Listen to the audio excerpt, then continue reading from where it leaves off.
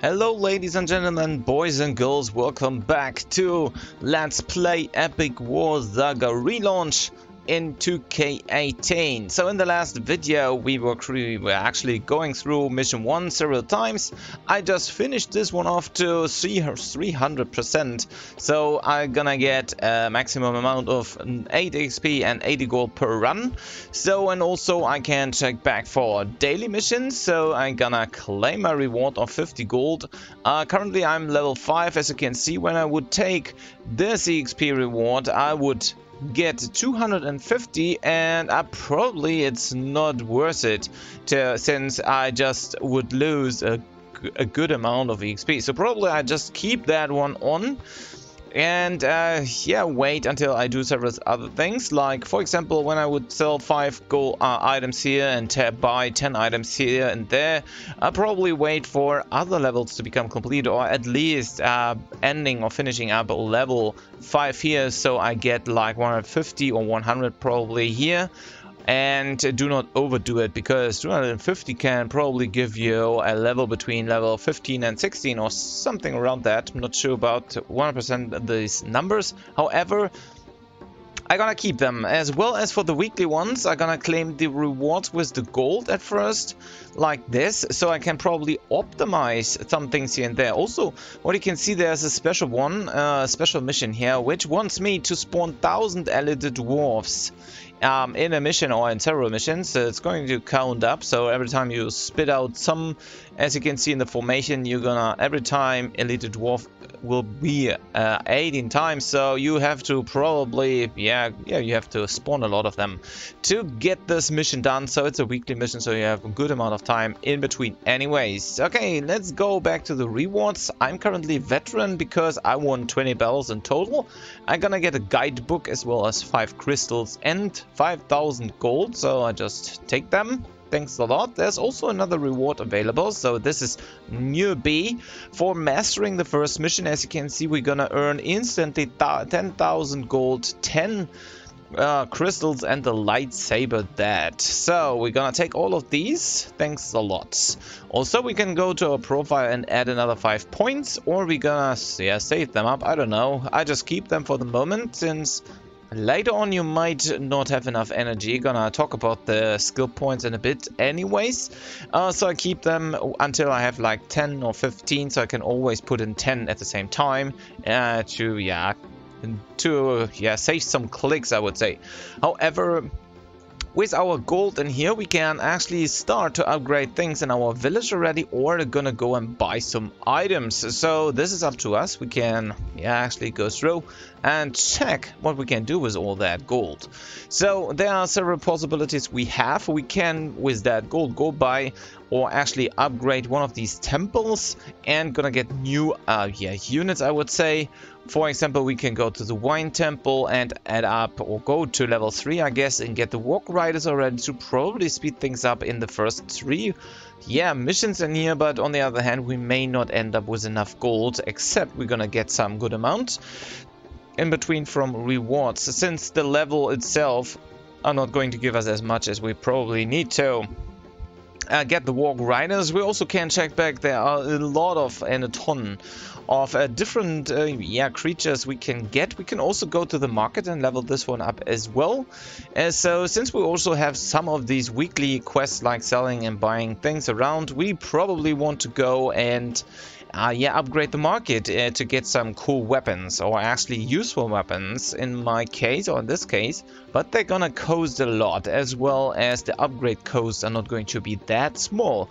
Since we want to have some new weapons in the later part, we're gonna probably need to invest 15,000 gold just to get it to level 3, I guess, to buy some cool items, which are also where we also need 6,000 coins. So we have 2 possibilities. Once again, we can get some water units, which are rather quick and advancing, as well as doing some decent damage, as well as this wind units, which we are not able to use in level 4. So probably the best choice is going to the water temple first and get these guys at first. So currently, as you can see, with level 2 we would unlock these guys and these guys, but we don't want to, so We don't need these two guys, well, at least not for the moment. Probably later on they're gonna be interesting for us.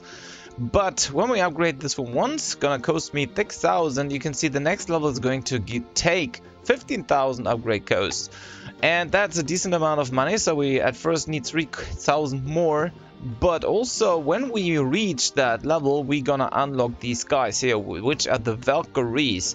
Those are pretty quick in advancing, and they have a good stats, so we can make use of them and their power to damage fire units a lot, as well as going forward quick. So in total we need to save up now 15,000 plus 4, so 19,000 in total, which means all of this money we're gonna go and store for the moment until we are able to unlock this Valkyries.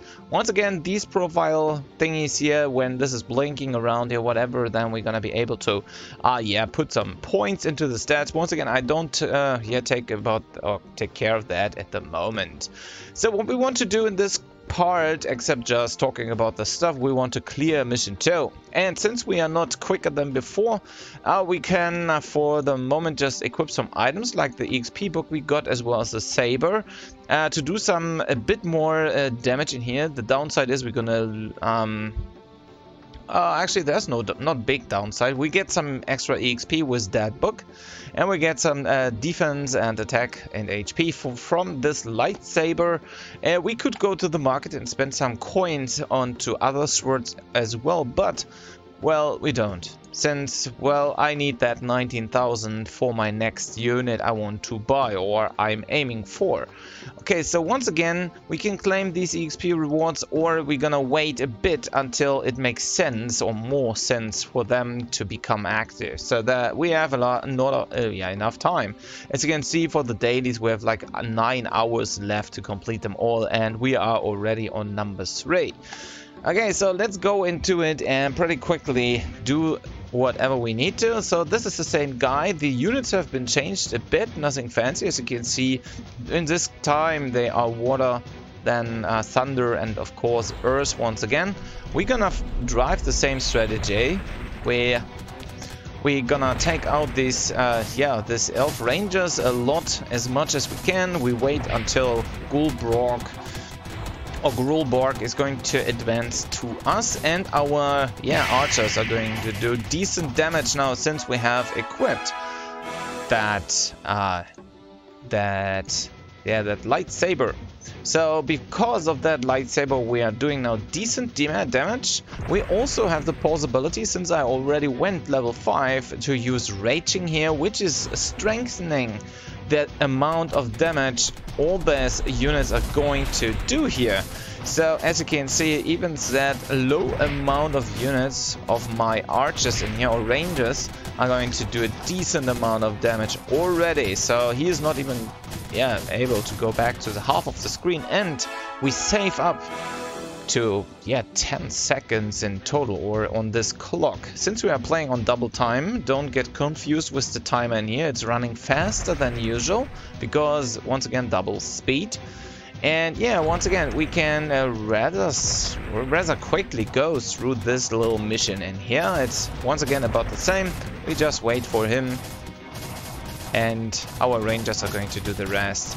We can help once again with the raging skills, so he is not even able to head back, and we don't care about this little minions in here.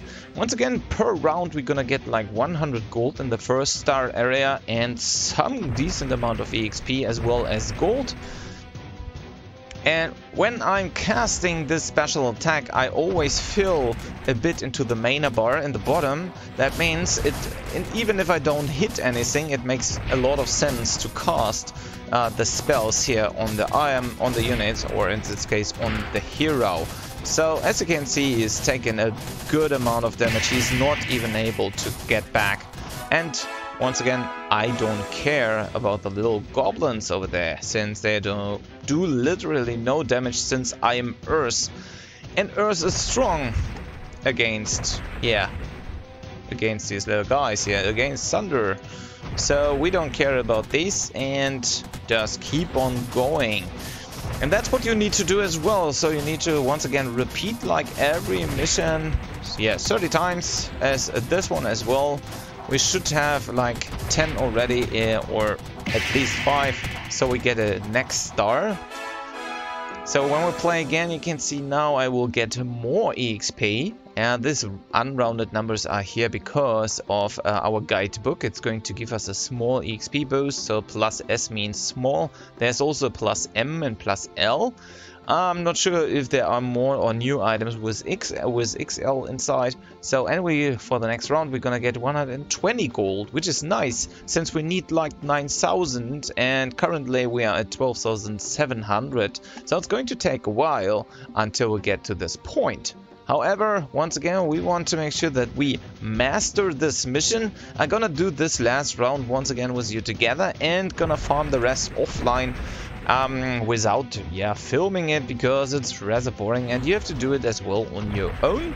And in the next video, I'm going to be back with next mission, of course, with mission 3, so we can go advance more and more and of course get our new strong items and our new strong units as we need them. So once again, thanks a lot for watching. I hope you enjoyed this. If you have any questions, of course, feel free to ask in the comments below, as well as don't forget to thumb this video up if you like to. Bye bye.